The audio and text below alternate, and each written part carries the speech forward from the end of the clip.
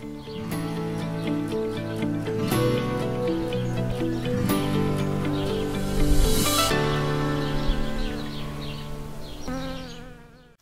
morning.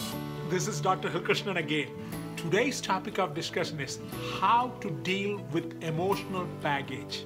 The American founding father, Tom Paine, said, "We have it in our power to begin the world over again." I repeat, we have it in our power to begin the world over again. The American founding father, Tom Paine, was actually born in England. To a humble background, his first wife died, second wife separated from him, and he had very small paying job. He wrote a letter to the parliament in 1773 asking for a pay increase. The parliament didn't give him a pay increase. His superiors fired him.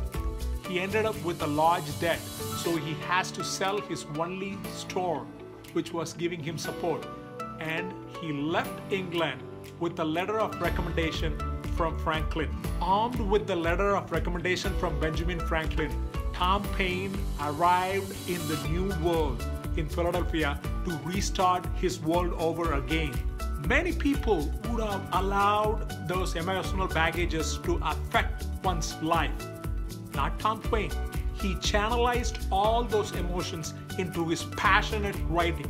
In 2 years after he ended here, in 1776, he wrote this book called Common Sense.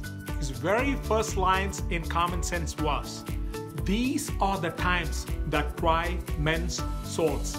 Historians say that it is not just about the condition of the country, but also about his own baggage and life he brought. He used all his personal experiences to write infused with passion to invigorate America to fight for freedom. Unlike Jefferson, Adams, and Franklin, who wrote in lofty languages with all the quotes, he wrote for people who are even farmers can understand. And his book sold more than 1 million copies and reinvigorated America's fight for freedom. Now you might ask, how do you begin your world over again with all those baggages of emotions?